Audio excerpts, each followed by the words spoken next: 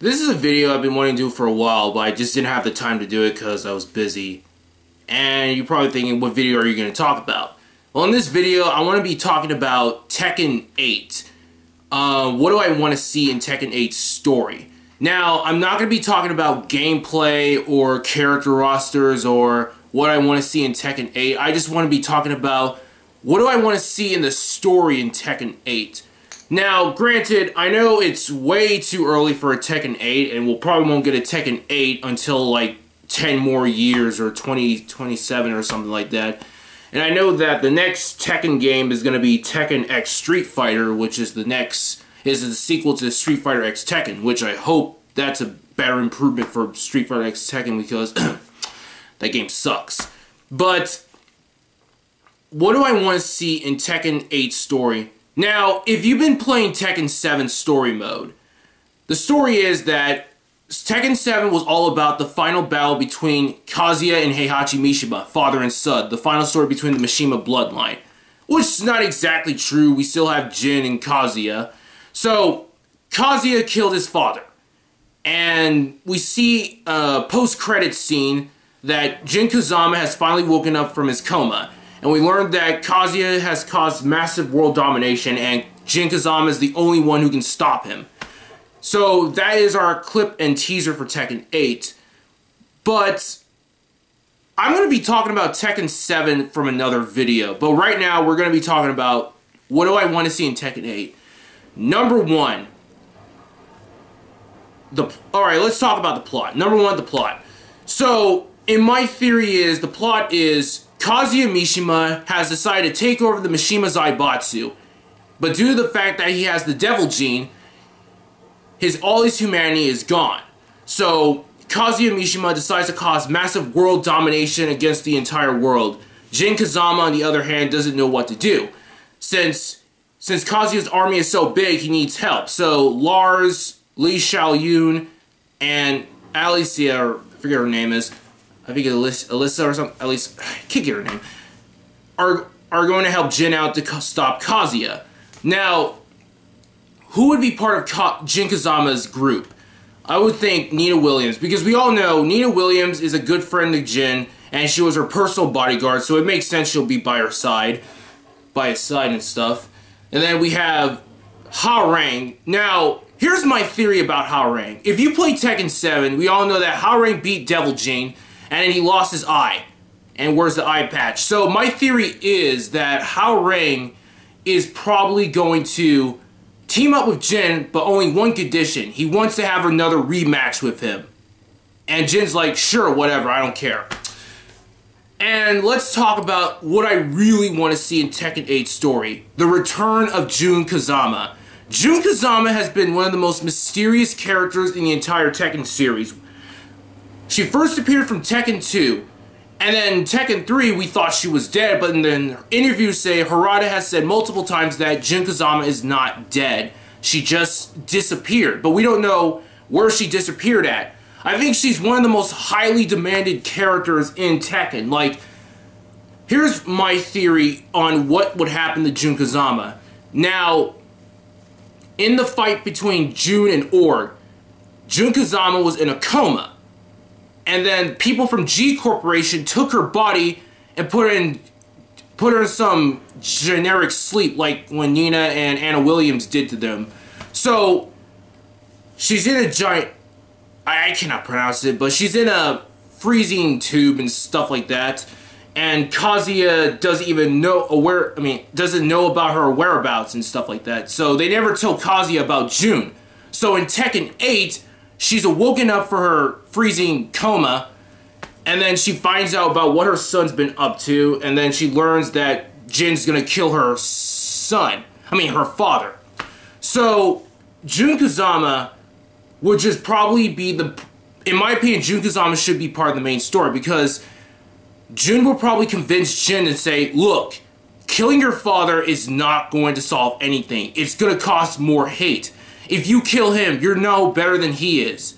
And you're going to be just like him. But Jin doesn't want to listen to his mother because, look, if I don't kill Kazuya, the world is in jeopardy. And stuff like that. So, my opinion is Jun Kazama should make a comeback in Tekken 8. If Jun Kazama doesn't come back in Tekken 8, then I'm going to be very disappointed if they don't bring her back as a character. Or hell, you know, bring her back as a DLC for Tekken 7. Like, you know, there have been talks about the whole legacy characters, and since we're getting the whole, that Final Fantasy character, what's his name, it makes me realize we really want legacy characters. And I think Jun Kazama should be a legacy character. Here's what they should do. Let her be part of the legacy character DLC pack, and you know, make her own side story and explain about her whereabouts and origins and stuff like that. And then explain about her relationship between Kazuya and Jun, because their relationship is very unknown. And let's talk about my third topic. I think Tekken 8 should be the last story of Jin Kazama. Now, Jin Kazama has always been the poster boy for Tekken for many years. Now, people forgot that Kazuya was the original main character for Tekken. And, well, Tekken 1 is Kazuya. Tekken 2 is Heihachi, if you want to count Heihachi, because he did defeat his son in Tekken 2. Then 3, it was Jin. 4, Jin.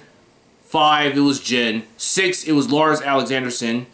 And 7, it's all about the Mishima bloodline. So, the Tekken story has always been the Mishimas. The main characters have always been the Mishima family bloodline and stuff like that. I think that in Tekken 8, the reason why I say they should end Jin Kazama as a character is because Jin has been one of the most depressing, emo fucking characters in all of fighting games. All he just wants is to get rid of his family curse. He wants to get rid of the Mishima bloodline, and he wants to get rid of the Devil Gene. I think Tekken 8 should be that story. And the thing is, they should let Jin have a happy ending. Like, he finally gets rid of the Devil Gene, and he finally is free from the damn curse. So, in my theory is, Jin will probably live a normal, peaceful life with his mother, and then years later, he'll probably marry Ling Xiaoyu and stuff like that and have a kid or a daughter or whatever. Yes, I'm a Jin and Xiaoyu shipper. Deal with it. And let's talk about my fourth topic. Number 4, what the fuck is going to happen to Ling Xiaoyu? Like, okay, Xiaoyu is one of my favorite Tekken characters, and she's one of those characters I love playing. And seeing that ending with Claudius makes me realize, what the fuck just happened? And, okay, all we know is that Xiaoyu is looking for Jin, and Claudius just spotted her. She beats Claudius, and Claudius admitted that he's been defeated, and she'll let her join her group to find Jin. And we all know that Claudius is just using her to lure Jin. And that's it. I think Ling Xiaoyu should be part of the main story. And here's why. If she can be her own character, her own main character in the Tekken Blood Vengeance movie, then why can't she be part of the main story as well? I mean, she's a Chinese girl who wants to build her own amusement park, then falls in love and has feelings for Jin, and then Jin left her, and then she wants to find Jin Kazama because she deeply cares about him. So I think that she would be perfect for the main story. Let her be part of the main story. I want to see her be part of the main story in Tekken 8. If not, then I'm just going to be disappointed as hell and shit. Okay, so what else do I want to see? Okay, let's talk about the characters. 5 of the characters. I feel like they should end some of the characters in Tekken 8. Like, give them a proper conclusion. I mean, if Namco Bandai has no reason to bring these characters back from other Tekken games, then they should just give them a proper conclusion and stuff like that. That's just my opinion. Alright, so, and finally, let's talk about the last topic. The final battle between Jin Kazama and Kazuya Mishima. How will this final battle work? The thing is, I do not want this story to be the same repeated story as Tekken 7. I think that what do I want to see in Tekken 8 is, number 1, they need to explain about the Devil Gene. All we know is that the Devil Gene came from the Hachiko clan. That was it. but they really need to give us explain that how to cure it, how to stop it, how to get rid of it. You know, they say that Claudius has the power to kill demons and devils. It makes me wonder, wait, so Claudius can be the one to cure Jin and stuff like that? So anyway, let's just talk about the whole, what do I want to see in the final battle in Jin versus Kazuya? Now, Kazuya will probably explain like this: even if you kill me, you will never get rid of the devil gene because it's part of your blood, and it will always be part of your blood for the rest of your life. And my theory is Jin is probably going to beat Kazuya, but he won't kill him because he will destroy his devil gene himself. But here's the thing. I think the main villain in Tekken 8 is going to be Devil. Kazuya's devil gene. Because, you know, Kazuya is evil, pure evil, because of the devil gene itself. So, I think that Jin is probably going to beat Kazuya, but he was going to kill his devil gene. And that's probably my theory. So, that's what I want to see in Tekken 8. What do you guys want to see in Tekken 8's story? Please leave a comment below. Next time, I'm probably going to be talking about what are my personal thoughts on Tekken 7. So, I'll see you guys next time. Bye.